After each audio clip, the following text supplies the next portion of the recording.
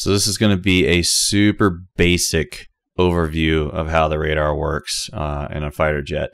This is not detailed. I'm just trying to get people to be able to lock onto targets and figure out why they can't see certain targets that they know they can see in the HSD. So that's all we're doing in this video. If you want more detailed description of how this works and why it works and the nitty-gritty, I think Growling Sidewinder has an awesome tutorial and video on how radar works, and it's really good. I highly recommend it. What I'm doing here is just quick, easy, simple. I'm not going to go into things like this, the atmospheric bounce off and all kinds of stuff. I'm not going to go into the nitty-gritty. This is just to show why you're not seeing what you should be seeing, and how to make your radar look that direction. All right, so this is C. Deadly's F-15 radar simulator, and I'm going to put a link to this in the description so you can take a look at it. I recommend this. This is great visualization of how the radar works. I know it's for the F-15, but the concept's the same regardless of your airframe. So you can see here, this is what you would see on your MFD for your radar, and you can see we can see 3 targets. But there are actually 5 targets. We can see there's 2 here that we're not seeing on our MFD. Now, why is that? Well, because it's below the radar cone, so it can't see them. Now, if they are further out, like right here, even at the same altitude, now I can see them because that cone, if you click and drag here, not only is it spread this way, it's also spread high and low. And the further out you go, your spread's going to be much greater. You can go from negative feet to like 40,000 foot spread. So anything from the ground all the way to 40,000 feet out here at like 80 miles away. But the closer you get, your spread's only going to be a couple thousand feet if you're really, really close, right? So we put these guys right there or so, and we can't see them anymore. Now they're not showing up on our MFD. If we move them back, look at your MFD. Look at this. Now you can see he's showing up. Move him forward. Can't see him. Can see him. Can't see him. And we can click and drag inside this tool and see where he is. So we can bring him up, but he's still outside the cone. We can't lock on. I can lock on to these guys because, well, they're within the cone. We can move this around, this target cursor, and you'll notice that the closer the target cursor is to the bottom of the MFD, the closer it is to your jet. So this is distance away from your jet. This is not altitude. This isn't like super high and this is super low. No, you're looking out away from you or closer to you. All right.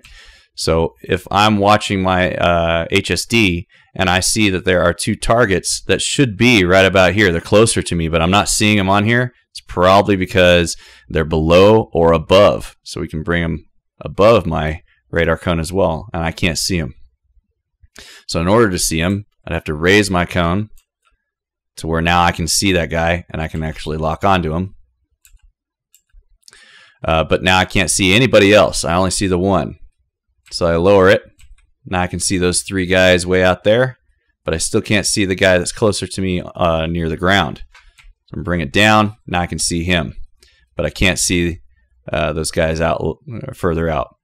I'm going to put the link in the description so you can take a look at this. It's a lot of fun to really get a better idea of how the radar works, to visualize it in your head when you're looking at the MFD and not seeing what you should be seeing, or you're trying to click on, you're trying to lock on to a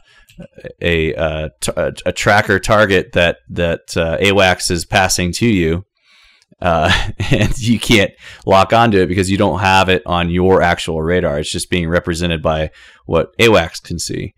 So this will give you a visualization of what that's like and why you're seeing what you're seeing on your MFD.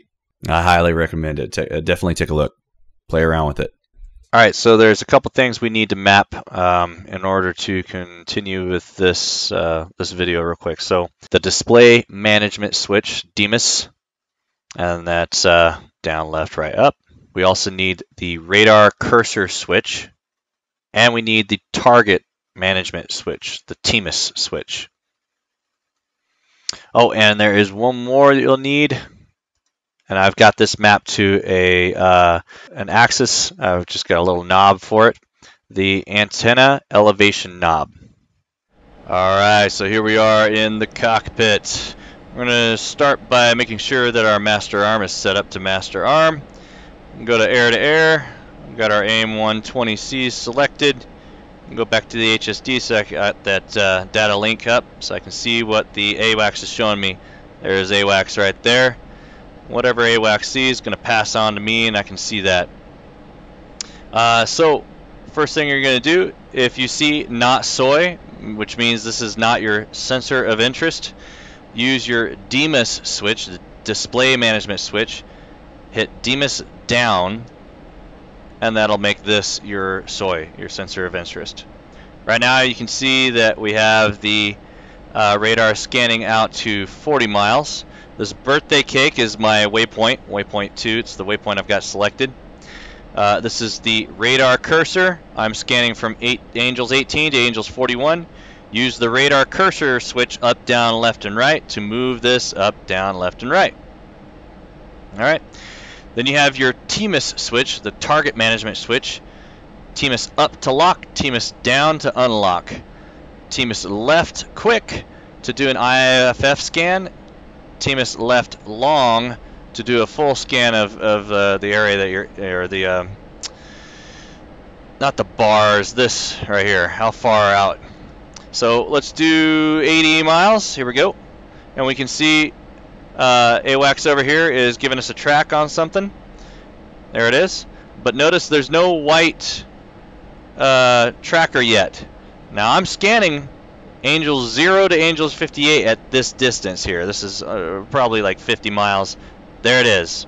So the 4-bar scan here means this thing is going left, right, 4 times, going up to the bottom, then back up to the top, to the bottom, up to the top, down to the bottom. 1, and then down, 2, down, 3, down, 4. And then it goes up to the top and does it over again. I can change that to 1 bar, where it's only going to scan 1 spot, but I want to make sure that I have a really widespread cone here. So 0 all the way to 58. And you see if I go to bar 1, it's a smaller section of sky that I'm looking at. So I want to do 4 bars. It takes longer, but I get more of the sky to look at. So right now I can see these guys way back here, and I've got this guy up here. Now I'm about to lose him. In fact, I think I just did lose him. Now why did I lose him?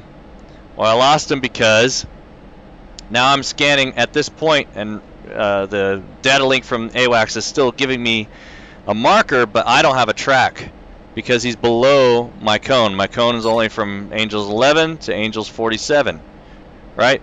So this is where you use that antenna elevation knob and lower the antenna. So now I'm lowering it, and now I can track him. So I'm actually tracking 3 below the ground, 2,000 feet below the ground, up to 27,000 feet. And I can track him. But I just lost these guys. They're there because of my data link with AWACS, but I have no track on them. So I'd have to raise the antenna, and I'll actually get a track on them again. If you want to lock on, TMIS switch up, which locks on to that target, and you can start firing away. So I hope this helps. I hope this helps someone out there that's having trouble figuring out why I've got tracks on my radar screen. I got a little red triangle, but I can't lock on. It's probably because your antenna's elevation is wrong, and you're not actually looking at the bogey with your radar. So use that antenna elevation knob to go up and down to get it. Make sure you're paying attention to the number underneath that triangle, because that's the altitude that AWACS is giving you. This bogey is at Angel 29. So raise your antenna until 29 is within that range, and you'll get a track. Once you have a track, you can lock and fire. Hope this helps.